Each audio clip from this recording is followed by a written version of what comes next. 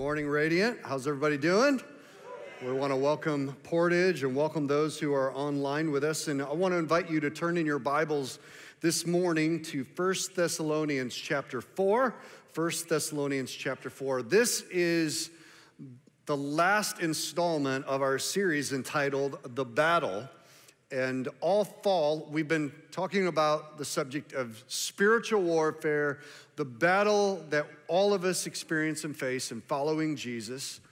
And as I've said every single week, I'm going to say it again because I want to get it down deep on the inside of us. The Christian life is not like a battle. The Christian life, thank you. You guys have got it. A+ gold star. And remember that we're not wrestling with flesh and blood, but our battle is against principalities, powers, and spiritual hosts of wickedness. People are not the enemy. This is a spiritual battle, even when it looks like a physical battle. The real root of the battle that all of us, I'm not talking about, inner family squabbles and things like that, but I'm talking about the battle that we experience in our mind, in our heart, in our attempt to follow Jesus. It's a spiritual battle.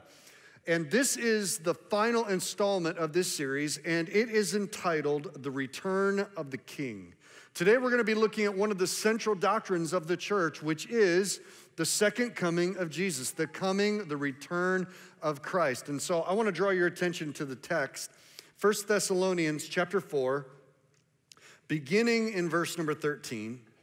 Paul writes this, he says, "But we do not want you to be uninformed, brothers, about those who are asleep or those who've died in Christ, that you may not grieve as others do, who have no hope. For since we believe that Jesus died and rose again, even so, through Jesus, God will bring with him those who have fallen asleep. For this we declare to you by a word from the Lord, that we who are alive, who are left until the coming of the Lord, will not precede those who have fallen asleep. For the Lord himself will descend from heaven, and with a cry and a command with the voice of an archangel, and with the sound of the trumpet of God, and the dead in Christ will rise first. Then we who are alive, who are left, will be caught up together with them in the clouds to meet the Lord in the air, and so we will always be with the Lord. Therefore, encourage one another with these words." Chapter 5, verse 1. "Now concerning the times and the seasons, brothers, you have no need that anything be written to you, for you yourselves are fully aware that the day of the Lord," you should underline that if you have your Bibles, "the day of the Lord will come like a thief in the night.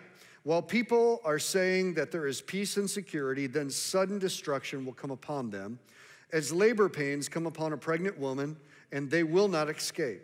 But you are not in darkness, brothers, for that day to surprise you like a thief. For you are all children of light, children of the day. We are not of the night nor of the darkness, so then let us not sleep as others do, but let us keep awake and be sober.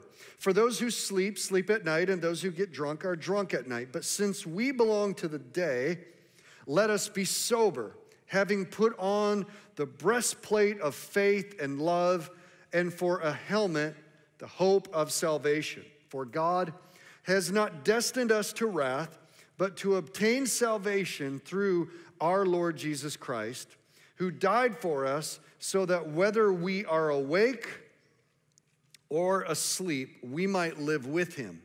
Verse 11, "Therefore, encourage one another and build one another up just as you are doing." So Paul encourages believers to encourage, strengthen, build one another up, reminding ourselves that our hope is in the fact, it's in the reality that Jesus Christ is going to return to the earth just as he came the first time. How many know that Christmas season right now is upon us, shortly to be upon us? In fact, I think it was the end of July, the beginning of August, Jane and I walked into a store and they already had Christmas stuff up. To me, that's a cardinal sin.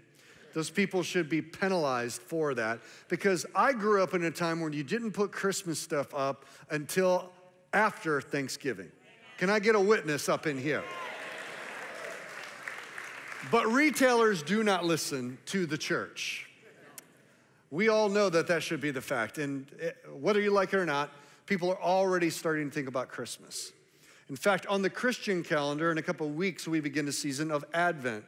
Advent historically was a time where the church would look back and remember the first coming of the Lord, and also utilizing that as a springboard to remind our hearts that just as Jesus came the first time, he's also going to return. And when he comes the second time, it's going to be distinctly different from the first time. The first time, we all know the story, when Jesus came, he came without any fanfare. He came without trumpets blowing, announcing the coming of the king. He came subtly. He came under the radar as an infant, born to a young Middle Eastern couple living in occupied Israel, laid in a manger, which was a feeding trough, in basically the garage of a Hotel 6, because there was no room for them in the inn. And the only people that the angels announced it to was to the shepherds out in the field. And Jesus came under the radar as an infant, and the Bible says he grew in wisdom and favor and stature with God and man. He grew up, and it wasn't until he was 30 years old or so that he emerged on the scene. And when he did, though, he went all the way to the cross where he wrought the victory that won our salvation. The cross of Jesus Christ was a decisive victory for humanity, whether humanity understood it or not. The principalities and the powers that we've been talking about, the spiritual hosts of wickedness, the demonic powers that ruled this world illegally, occupying this territory that ultimately belonged to God, did not know that Jesus was here to die. They thought he was here to reign.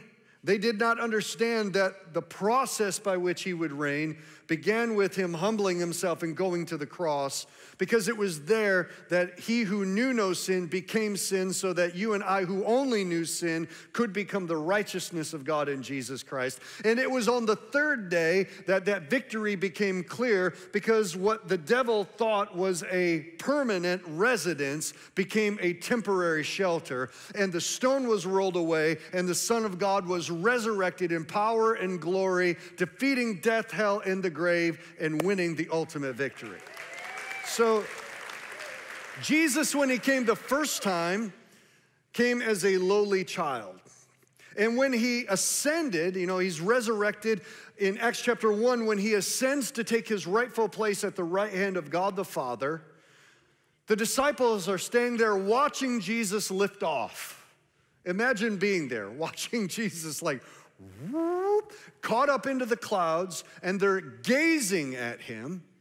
And then the angels that are standing there tell the disciples, why are you staring at Jesus? Why are you looking at him like this? This same Jesus whom you've seen depart will in like manner return. Jesus had talked to his disciples about the fact that I'm leaving, but I'm coming back.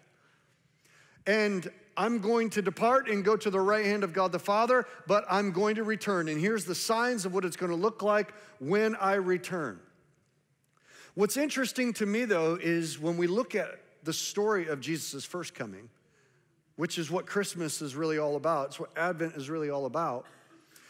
What I think is incredibly interesting about that is that God prophesied so much about how the Messiah would come in the Old Testament. Because in the first century, they didn't have the New Testament. All they had was the Old Testament, Genesis through Malachi. 44 books in the Old Testament, filled with prophecies about how the Messiah would come. That he would be born of the line of David, that he would be born in Bethlehem, that he would sit on his father David's throne, that a virgin would conceive, that he would be a king, but he would also come quietly. And there were all of these scriptures that everybody knew, all the scholars and the theologians and the teachers and all the people of Israel had it all at their disposal. But when Jesus did come, people missed him. I mean, to me, one of the most mind-boggling parts of the story of Jesus is after he's born. I mean, the virgin birth is amazing. I mean, by itself, that's an incredible miracle. But when Mary and Joseph brought Jesus to the temple to dedicate him, much like the parents today dedicated their children to the Lord. They're in a long line of faith all the way back to Hannah, who dedicates Samuel, but then Mary and Joseph dedicate Jesus. They brought him into the temple holding their child, who is both at the same time 100% God, the second member of the Trinity, but yet also fully human. Two natures. And as they carry him into the house to dedicate him, it was filled with hundreds and thousands possibly of other people who were there to worship God, who walked right by God, may have even bumped into God, and did not know it. The only reason Mary and Joseph knew it is because Gabriel came and bailed Mary out. And there was an angelic visitation, so they knew it. But as they're walking into the courts of the temple, there's two individuals that recognized Jesus, Anna and Simeon. Anna is a widow who's spent 40 plus years praying and fasting and interceding in the temple. And Simeon is a prophet that God had given a word and said, you're not gonna die until the Messiah comes on the scene. I'll tell you when you see him. And so here's Mary and Joseph carrying a child, and all of a sudden everybody's busy doing their stuff, distracted by religion, and yet Simeon goes, that's him. Wow, that's shocking to me. That's his first coming. But what I want you to know is that the Bible has just as much information in it about his second coming as it does his first coming. And my fear is that most of the church is not thinking about it and not ready for his second coming. That we may find ourselves guilty of missing the signs that predicate his second coming, and we're not living lives that are ready for when he does come. Because make no mistake about it, when Jesus comes the second time, he's not coming quietly. He came the first time as a child, lowly and meek and mild, laid in a manger. When he comes back the second time, he's coming back as the King of Kings and the Lord of Lords, not for a manger, but for a throne in Jerusalem to rule all the nations of the world. He may have come the first time, church, and the angels only announced it to the shepherds, but the second time it's going to be the voice of an archangel. There may not have been trumpets that announced his birth, but when he comes back, there's going to be a trumpet blast, and every eye will see him as the one who is written on his leg, true and faithful and just, riding on a white stallion with the armies of angels and all of his saints with him, bursts from the eastern sky, emerges into the atmosphere to reclaim the world and the nations that he rightfully purchased. Man, when he comes back, it's gonna be a show. It's gonna be a showcase. And nobody's gonna miss him in that moment. But I wonder if in that moment, there's gonna be some people who are like, I should have been ready. I should have been looking. That's what Paul is saying to the believers at Thessalonica. They are enduring incredible persecution for their faith. And when Jesus had left, he said, I'm coming back. Do you know that most of the people during the time of Paul that he's writing the epistles in the New Testament, they thought that Jesus was going to come back in their lifetime. Paul thought Jesus was coming back in his lifetime. And so when pressure was getting hard, when they were persecuted for their faith, when there was difficulty in following Jesus in the middle of a pagan culture, because make no mistake about it, the early believers, many of them lost their lives for their faith. Many of them lost their businesses and their homes. A lot of them lost family members and divisions over this kind of thing because they were living in a culture that it was unacceptable to say that there was only one God, that was unrealistic to think you were going to live a pure life in the middle of so many options and opportunities. In other words, listen, this is the Roman Empire, live it up. And these were people that said, no, we're not going to live it up because we know our king is coming. And when he comes, the kingdom that we belong to is going to be established. But Paul's writing in the middle of that saying, come on, don't give up. Encourage one another. Because even though he hasn't come yet, he's still going to come. And yes, it's been 2,000 years. There was no way in the world they could have anticipated. In fact, when I talk to some people, they'll actually try to bring that up as evidence for why the gospel is not valid. They'll say, well, first century believers thought Jesus was coming back in their lifetime, and he didn't come back, and it's been 2,000 years, and he still hasn't come back, and that totally invalidates your faith. And I say, no, actually, it validates my faith.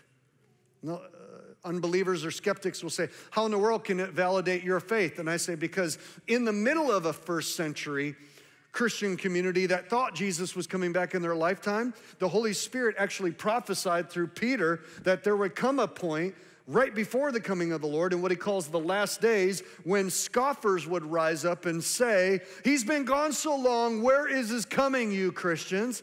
And so what I tell the skeptic is I say, you're just fulfilling biblical prophecy, which validates my faith and makes me know he's still coming back. The Bible says that, look, before he comes back, people will say, he's never coming back. Boy, it's going to be a shock when he does. And we're supposed to encourage one another with these words, with the reality that Jesus is going to come back. And it's supposed to change the way that we live our lives as Jesus followers. The return of the Lord is not talked about enough in the church because the Bible calls it our blessed hope. It's what we're looking for. Do you know that in the first century, Christians greeted one another with a welcome and a greeting? They would say, Maranatha. Maranatha. It meant the Lord has come and the Lord is coming again. It was how they greeted one another. They were constantly living in this reality that God came and he's also coming again.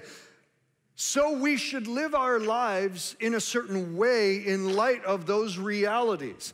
If Jesus' first coming and what he accomplished at the cross and his promise of his second coming to bring his kingdom and to make everything that is wrong in this world right once again, if those two parts of that promise, Maranatha, do not impact the way you and I live as followers of Jesus, we have a dysfunctional gospel.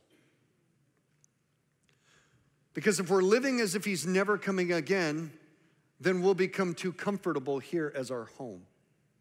We'll accommodate and blend into culture because this is all that there is.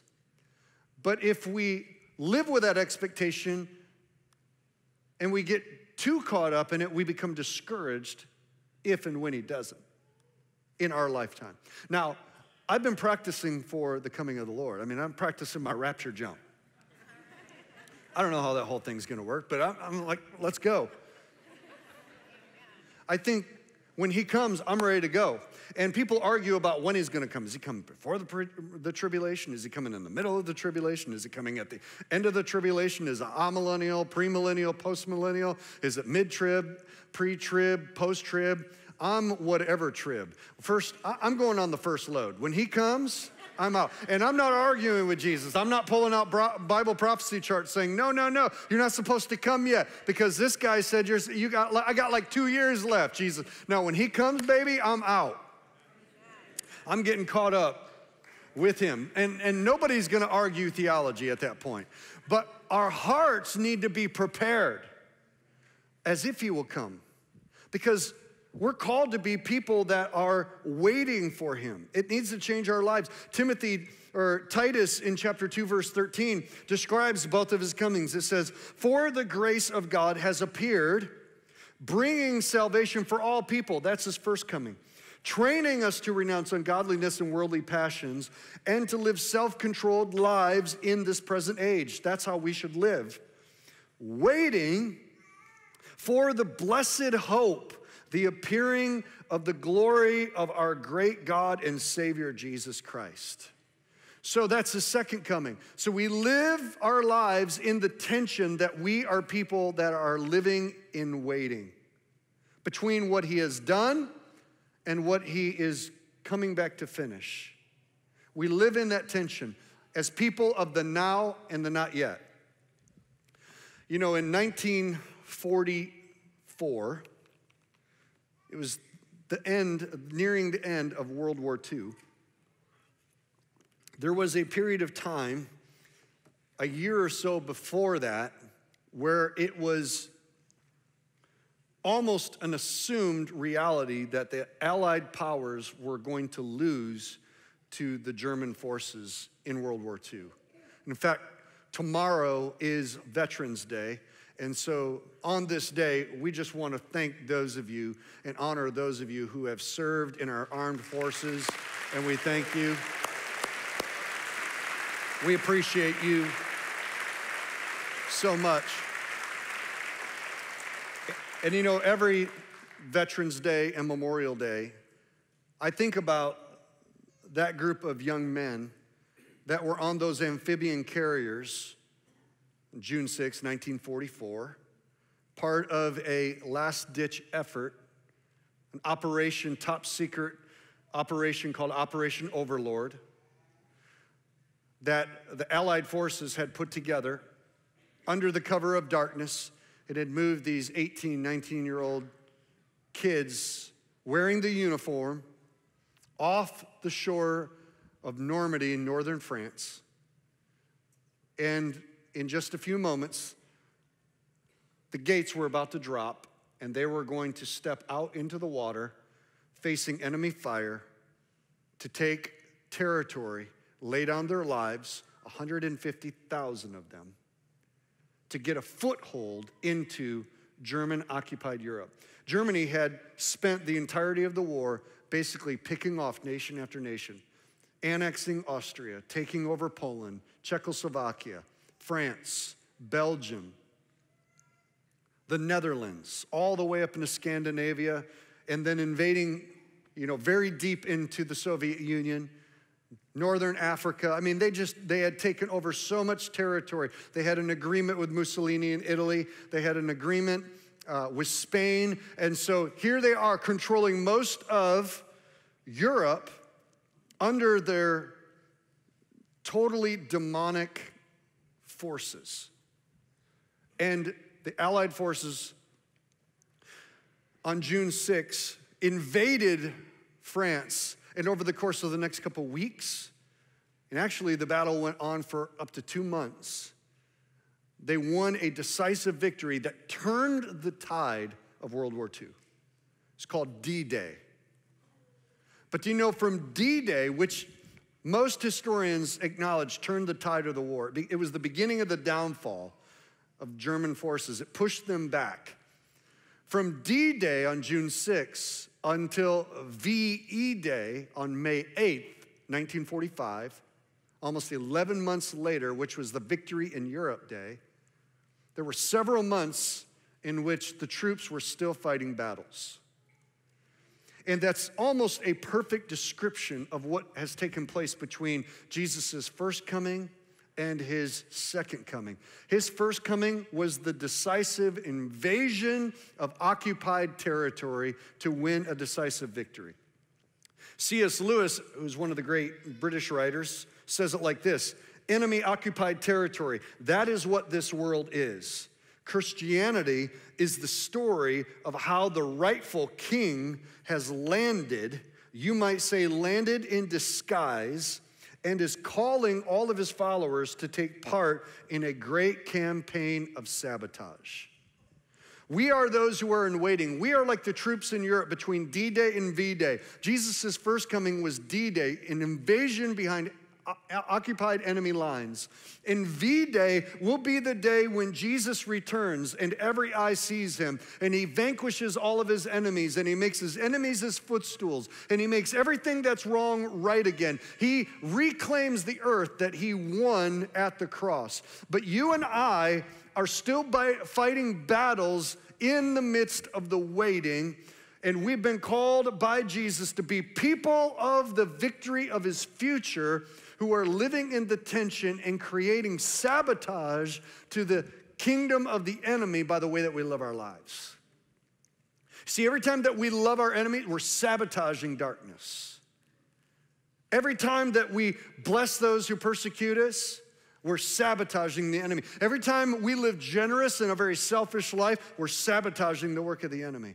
You see, I think the church is supposed to be a picture of what the kingdom is one day going to be like. We should not be a thermometer that shows the temperature of the culture around us. We need to be a thermostat set to the temperature of the kingdom of God in the midst of a lost and dying world. When the world comes into the church and they see people of different political parties loving each other because our allegiance to Jesus is stronger than our allegiance to a political party, that will stand out as distinct and different. When they walk into the church and see that the lines that divide everybody else out in the culture don't divide us because the blood of Jesus has washed us clean and we are brothers and sisters in the Lord, regardless of the color of our skin, regardless of our ideological differences, but our allegiance to Jesus, our King, is greater than any of the other things that divide us, we begin to set the temperature of the kingdom of God in our culture, and we begin to be part of the solution and not just registering the problems. Because let me tell you something, when Jesus comes back, he's not running for office. Psalm 2 says, I've established my king on Mount Zion. Jesus is king. He's not running for president or state rep. And when Jesus comes back, he's not getting caught up in the quagmires of all of our arguments. And let me just say this, within our arguments and our discourse and our dialogue, there is right and there is wrong. And there are hills that we need to battle on. But we don't do it against one another. We do it through the Spirit. We do it as righteous people that are being graciously and sneaky sabotaging. That's how we're supposed to live our lives, as people in waiting. And it should literally change the way that we live our lives. 2 Peter, listen to these words. 2 Peter chapter 3 says, but the day of the Lord, it will come like a thief. In other words, it's going to be sudden. You're not going to expect it. And then the heavens will pass away with a roar. The heavenly bodies will be burned up and dissolved, and the earth and the works that are done on it will be exposed. Since all of these things are to be dissolved, here's the question. What sort of people ought you to be in lives of holiness and godliness, waiting for and hastening the coming of the day of God, because of which the heavens will be set on fire and dissolved, and the heavenly bodies will melt away as they burn. God's going to make all things new again. But according to his promise that we are waiting for, what is it? New heavens and a new earth in which righteousness dwells. In which righteousness dwells. He asked the question, what sort of lives should we be living? What sort of people should we be living in light of the fact that our King is going to return? I think Christians need to live three distinct qualities in our lives in light of Jesus' return. Number one is we need to live soberly. Soberly. Now, I know nobody in here has ever experienced being intoxicated or under the influence of anything at any point in your life, because I can just tell by looking that every one of us in this room have lived righteous lives from birth. No mistakes have ever been made. I got that. But you may not believe this, but there are people outside of this building that at times have come under the influences of substances that alter their personality and their behavior. I know it's hard to believe. It's shocking to me. Like, for example, there are people that will wake up the next morning after imbibing on certain substances, and their friends will tell them, wow, you were pretty crazy last night. Oh, what was I doing? You were doing Japanese karaoke on the Denny's dining table. You're an introvert. You would never do that. I didn't even know I knew Japanese. Neither do we, but there you go. Or people have been known to swerve off the road when they're under the influence, thinking that they're driving a straight line. Or they're, falling all over because their equilibrium has been affected by a substance. When Paul writes to us in 1 Thessalonians, he says, live soberly. He's not just talking about physical sobriety. That may be a part of it, but what he's really aiming at is that in the middle of a world where there are so many things of this world that we can get intoxicated with, be careful that it's not throwing the way that you live off, your judgment off. Be careful that you're not living in a way that if Jesus were to return, you would be embarrassed of. Now, I'm not talking about legalism. I grew up in a very legalistic environment, church environment, and I was told if you go to movies, that was a sin, and also playing cards, unless it was Rook. But cards were a sin, movies were a sin, secular music was sin, and I actually think some Christian music is more sinful than some secular music. But that's just me. But in the environment I grew up in, it was like those things were sin. I remember seeing the third installment, Return of the Jedi, sitting in the theater scared that if Jesus came, I would not go. Now, I'm not talking about legalism. I'm talking about living our lives in such a way that if Jesus were to show up, our behavior, the way that we're living our lives, in light of us also being followers of Jesus and knowing who he is, that we would not be embarrassed of it. Living our lives knowing, listen, that we will all stand before the Lord and give an account for his life. Yes, God is love, but can I tell you that love is not God's root primary attribute. His primary attribute is he's holy, which means he's distinct, he's different, he's other than us.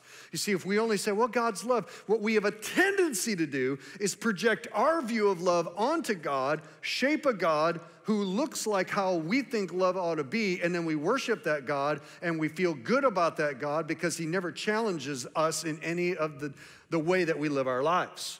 But when we recognize that God is holy, which means he's different than us, he's separate, he's distinct, we are the creation, he is the creator, and out of his holiness, he loves us with a love that is so distinct and different from the way that we love. It is based on truth, and it is based on wisdom, and it is based on his character.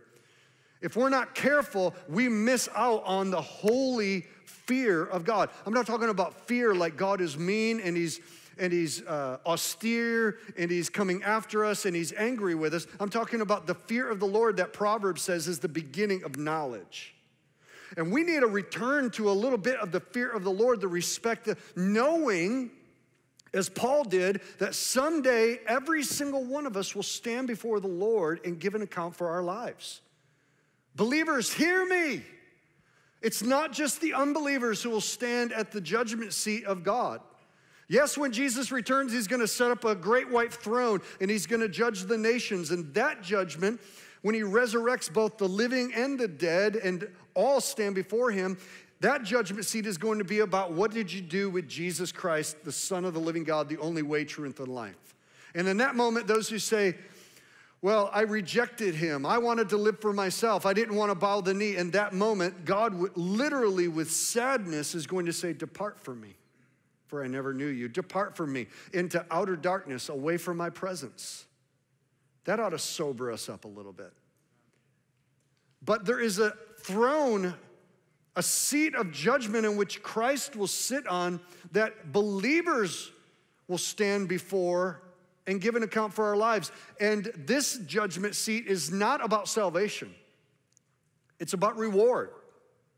Listen to these scriptures. 2 Corinthians 5, verse 10 says, we must all appear before the judgment seat of Christ so that each may receive what is due for what he has done in the body, whether good or evil. 1 Corinthians 3, verse 13 says, each one's work will become manifest, for the day will disclose it, because it will be revealed by fire, and the fire will test what sort of work each one has done. If the work that anyone has built on the foundation survives, he will receive a reward. Look at that.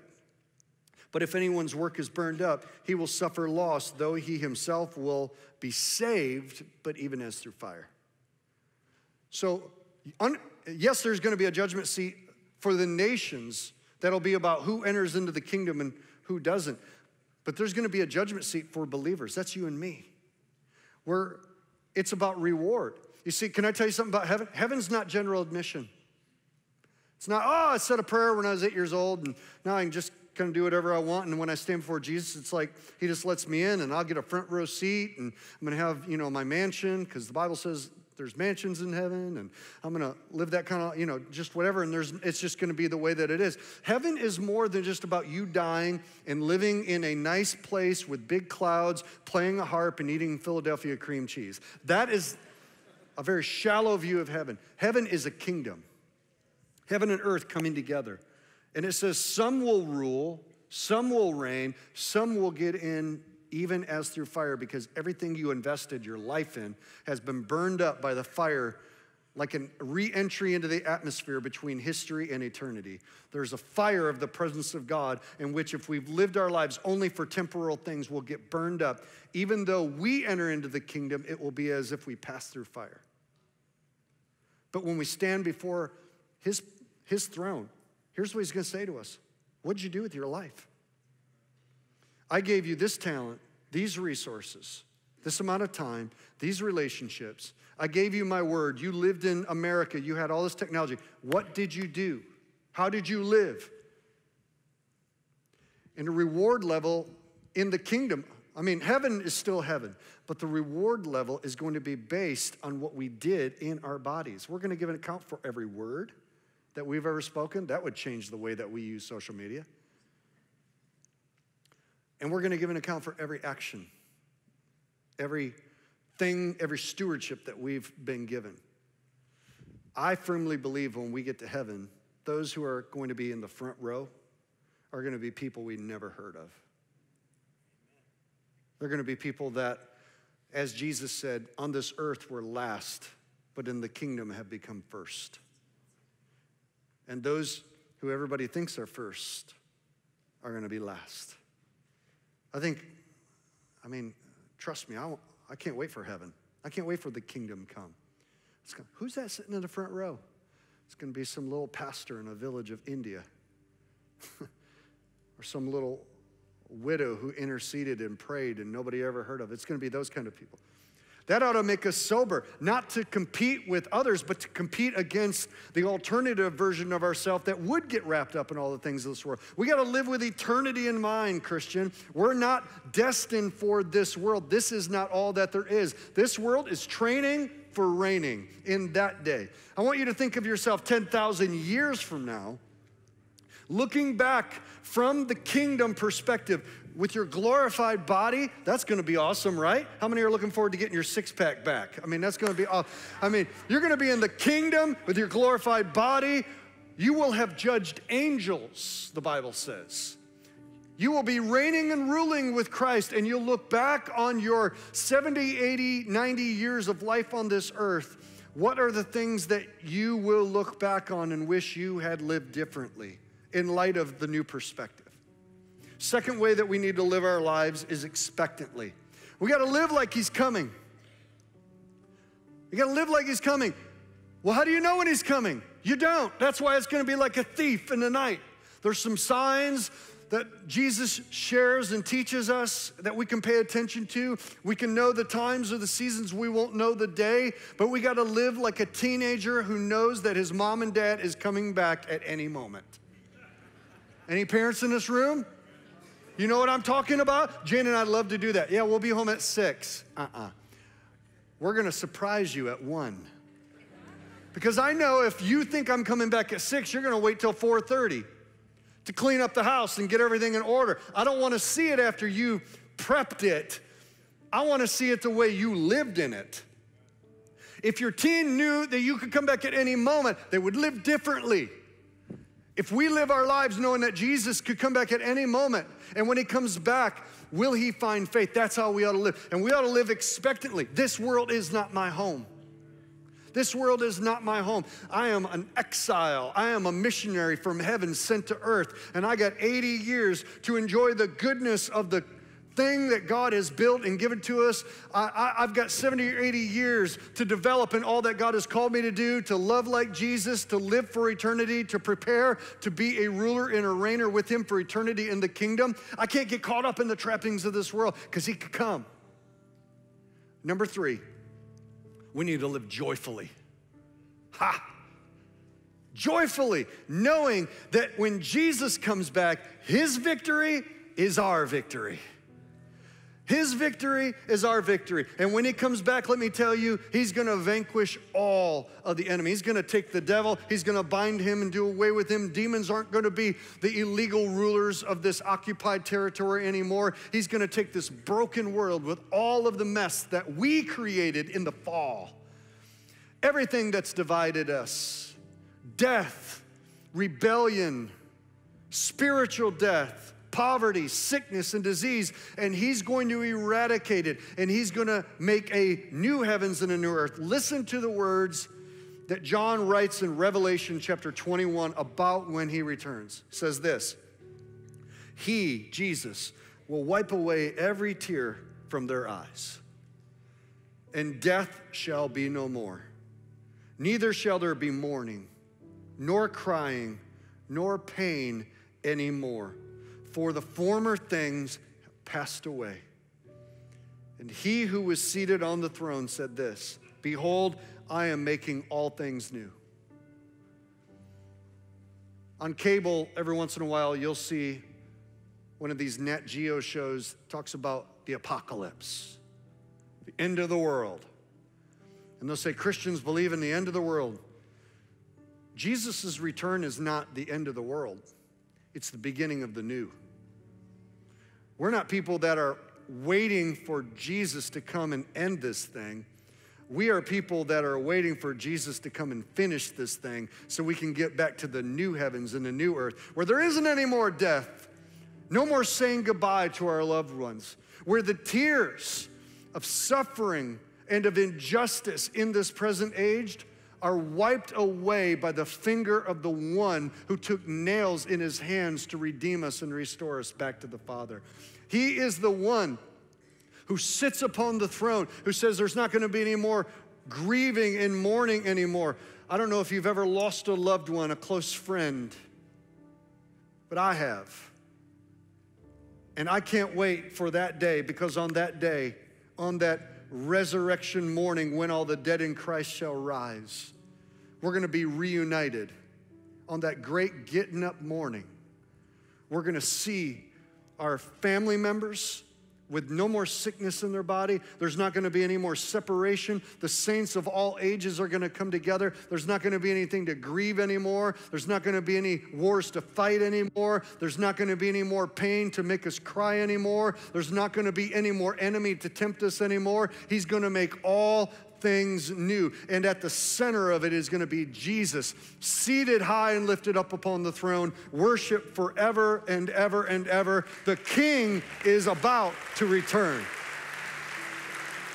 Woo! He's about to return, church. And that is our blessed hope. We're not waiting for somebody to give us hope and change. Jesus is the only one who can bring true hope and true change. And we are people that have the power of that day, of that age, already living on the inside of us. It's the presence of the Holy Spirit. He is here to comfort us, to lead us, to guide us, and to magnify Jesus. Would you stand with me all over the room?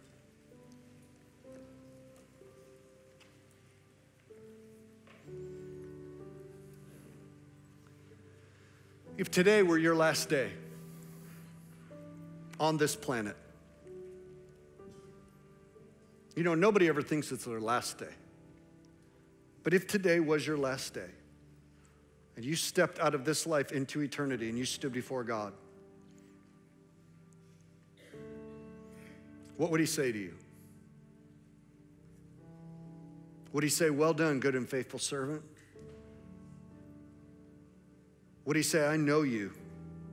I know you because I heard your prayer when you called on me and asked me to forgive you and save you, rescue you, give you a born-again spirit, a born-again heart. I saved you. I know you. Your name's written right here in Lamb's Book of Life. If today were your last day and you stood before God, are you living the way you know you should be living?